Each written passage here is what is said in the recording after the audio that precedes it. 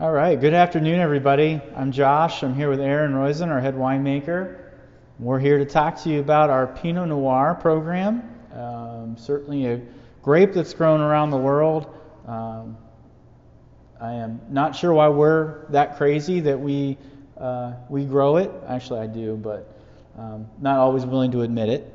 But it is a maddening grape. It is very challenging, and that's probably why we love it, because we love a good challenge, especially when it tastes like this when you're done. So our Pinot Noir, we've been doing it since the beginning. So we opened in '92 with the '91 Pinot Noir offering.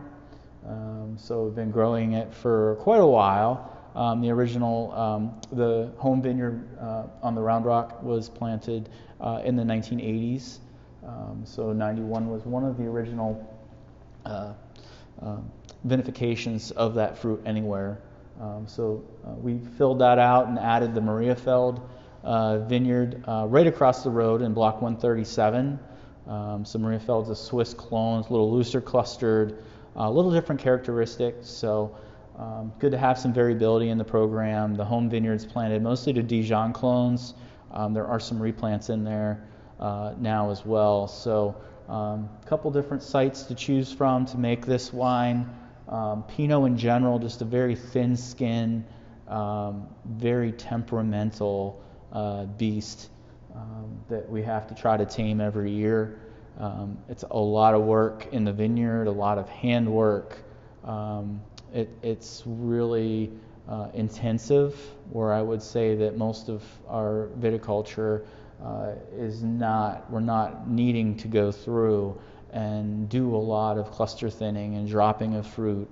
The Pinot is harvested usually in 3 or 4 different sessions, and a lot of the times hand harvested. So where we've gone with a lot of the other varietals to machine harvesting, there's such variability and such nuances to the vineyard, even within the same vines, that you have to go through and do multiple harvests, multiple hand selections of the fruit, really to get the fruit in the way you want it, so we can have different lots to play with to make basically just one wine.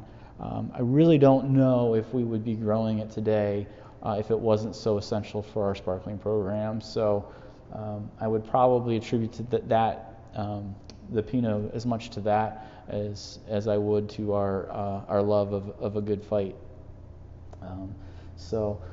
Aaron, what are your thoughts in the vineyard? You get out and walk with me quite often in the Pinot. It seems like if I'm pulling you out to the vineyard, it's usually to taste Pinot Noir, and always first. That's always the first thing we struggle with.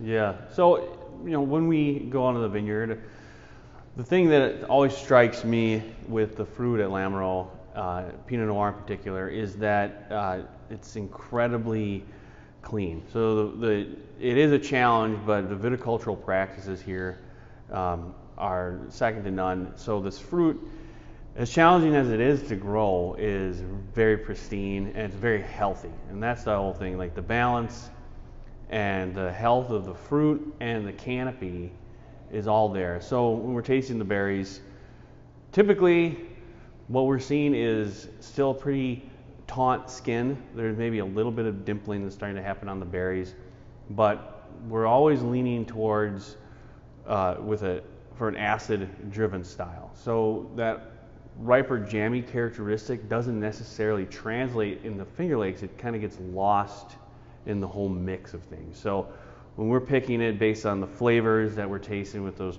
bright cherry, that raspberry, with the Mariafeld in particular, there's all kinds of spice that is not present in other Pinot Noir clones. And that's one of the big things that makes the flavors at Lamoureux's Pinot really unique, and because Mariafeld is not a very common clone, is this spice that we get from that. So that's a lot of things that we're looking for when we're tasting the grapes.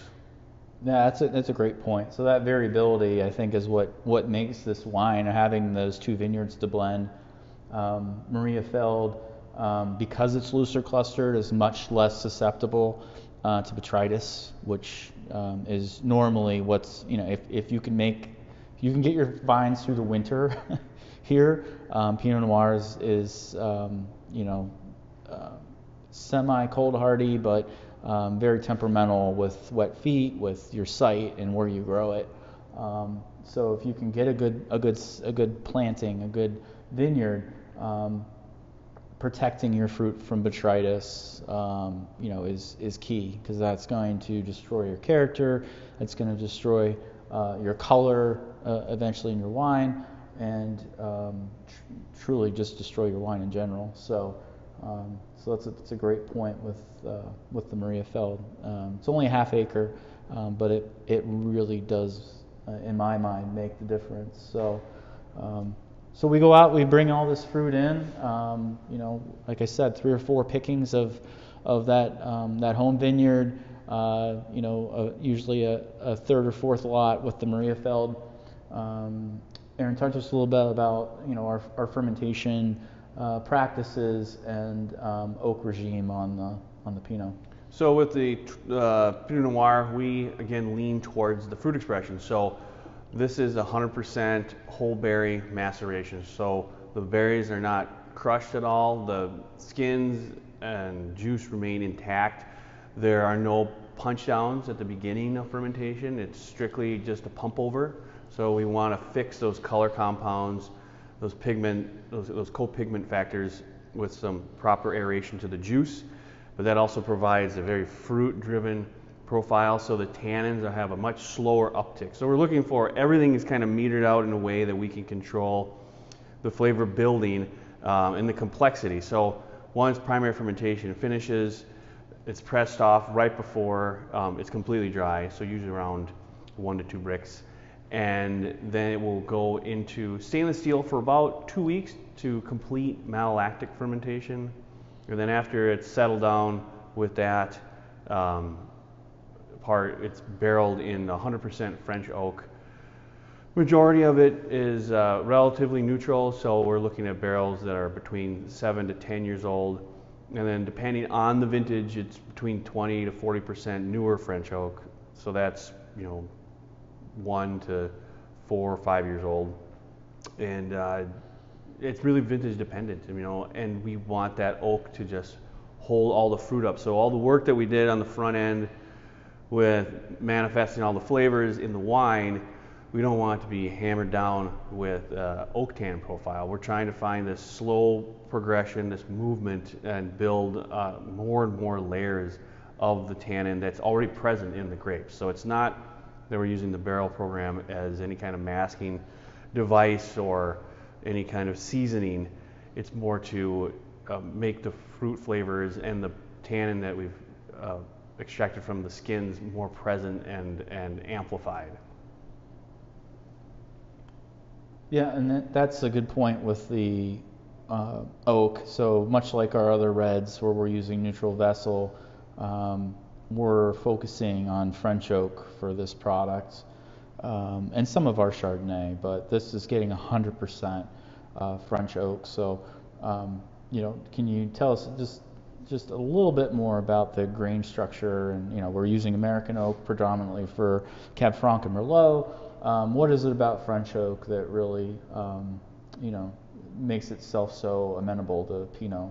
Well, it's a very curious reaction what happens with Pinot Noir when it goes into American oak. So that Quercus alba that grows in this country, some strange reaction happens where this dill flavor comes about.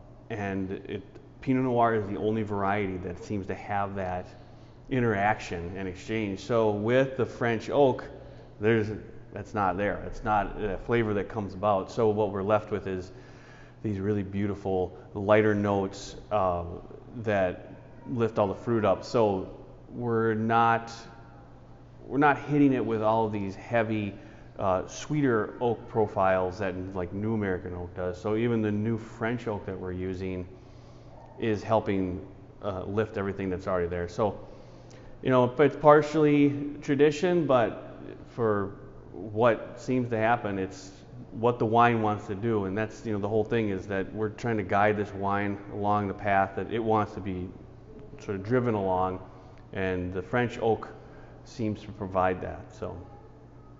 Yeah, absolutely. And this how this wine opens, just sitting in the glass here for the last 5 minutes, just changes, continually evolving, and doing the same thing in the bottle over time. So that fruit-driven style, beautiful young, definitely food-friendly, always, for many years or decade to come. So good job, my friend.